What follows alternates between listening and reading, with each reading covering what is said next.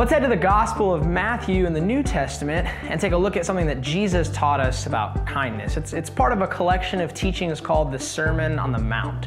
So Jesus shares with us and his disciples and a lot of people that were gathered around, and they all just wanted to hear what he had to say. He's teaching his followers how to live in a new way in the world so that the world would see that they're different.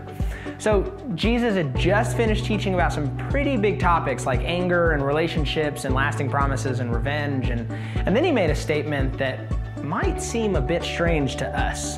Check it out. Suppose someone forces you to go 1 mile. Go 2 miles with them.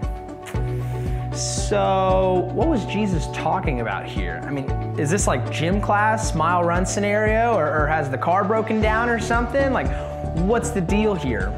Well, to truly understand what Jesus is saying here, we have to understand the world when Jesus and his followers were around. Now, in the time of Jesus, the land of Israel was not free as we might consider freedom today. Israel was a part of the Roman Empire and ruled by the Romans.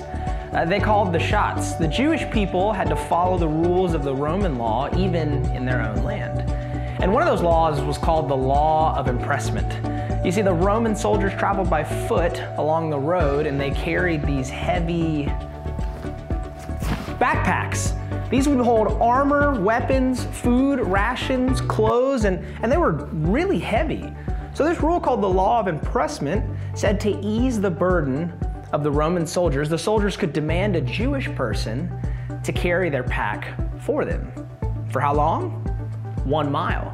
But how did you know when the mile was up? Well, we don't know for sure, but it seems like along a lot of the roads there would be mile markers, sort of like you might see on the highways today.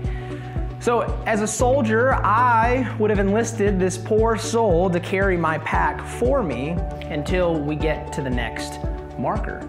The problem is he's now a mile away from whatever he was doing that day, heading to work, going to the market, whatever. But that was the law, and he couldn't say no. And so you get the idea. Honestly, if a soldier played it right, he might barely have to carry his pack. And when you think about what Jesus said before, it might make a little bit more sense now. Suppose someone forces you to go 1 mile, go 2 miles with them. So what does it mean to be forced to go 1 mile? And what was Jesus now saying to his followers? See, Jesus was giving his followers an incredible way to be different and show next level kindness. Kindness that we might even say is not deserved. From here, we'll call it extra mile kindness.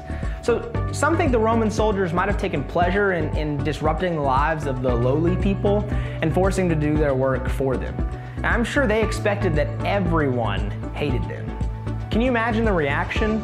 So when the Roman soldier reached for his pack at the mile marker and the follower of Jesus looked at him and said, "Hey, I'll carry it 1 more mile for you."